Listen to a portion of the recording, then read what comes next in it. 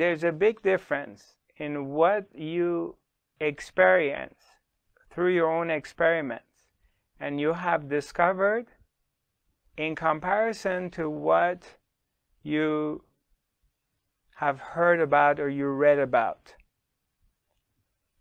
or you've seen in TV or on internet.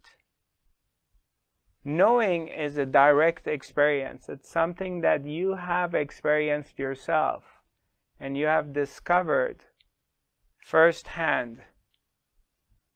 Knowledge is borrowed information.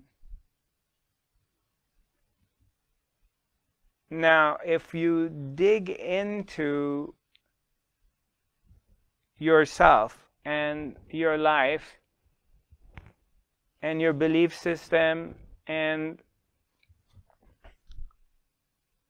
check in to see what is it you really know in this life. What have you learned? And you distinguish the difference. And you start to cutting the fat out, starting to take out knowledge, then you may be surprised to find out how little we really know, yet it may be enough to carry on, but the rest of what we think we know is just simply borrowed information, and that's all. I'm just going to use an example, and it could sound a little bit silly, this example, but just bear with me and hang in there. For example, in the 21st century, there's very little. Most humanity believes that the planet Earth is round. And of course, if somebody comes and says, no, the planet Earth is flat, that person will be ridiculed. So, but how do we know?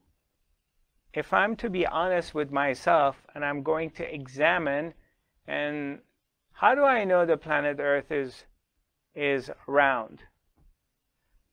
I never got into a space shuttle to get out of the Earth atmosphere or go into the space to be able to take a look and see whether the planet Earth is round or flat.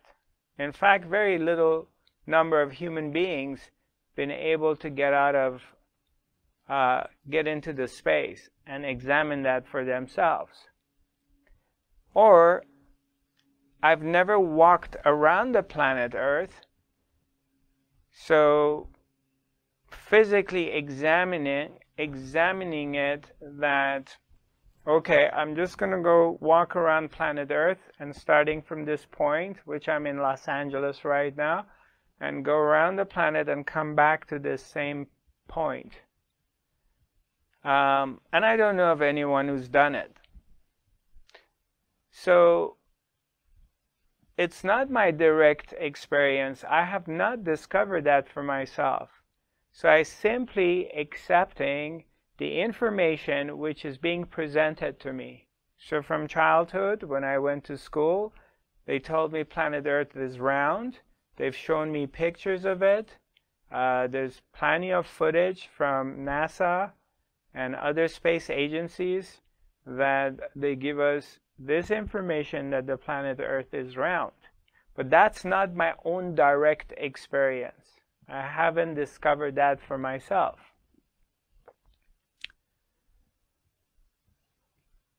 So I'm just using this as an example. So when I'm getting information about different subjects, whether it's medicine, it's science, whatever that is. Did I really come to this understanding and by myself, or this is something I have read? And I'm simply accepting the information that I'm getting as truth, but I don't know it myself. I have no idea if it is true or not, because I didn't go through it.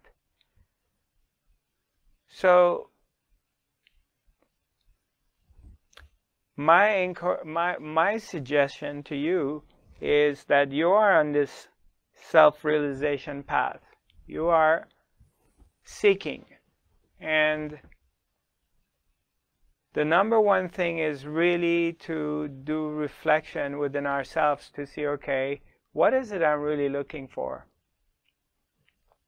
What am I seeking? And somebody may say, well, I want self-realization, I want to awaken, I want to become one with God, and then be able to help other people. I'm looking for love. I'm looking for inner peace. I had a very rough childhood, and I'm dealing with a lot of emotional issues because I was raped or beaten up or abandoned or have problems trusting, and I need to work on that. Someone else may be interested in somehow creating a system that they can manifest and find their soulmate, or increasing their wealth. Whatever, I don't know what your reasons are. Maybe someone has physical issues and they're hoping they can find a way to heal themselves, or we have different reasons that we come together. But at the core of this is that each and every human being on this planet basically wants to be happy. Everybody wants to be happy. And everybody wants to be loved and accepted. Now, you may have a wicked way to have happiness, to reach it, or being loved and accepted, but basically, happiness is something everyone's looking for. Satisfaction, or inner peace.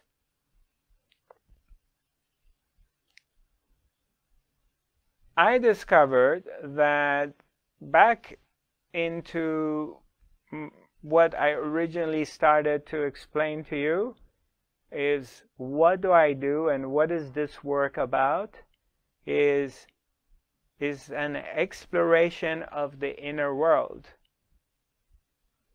And through questioning it, through doubting things, through trying to figure it out as an experience and experimenting, not to believe in anything that I have not discovered, being open to suggestions and discovery of other teachers, other literatures, whatever is giving me a clue, but not blindly following it. It must be my own direct experience, so it has value. Otherwise, it becomes a belief.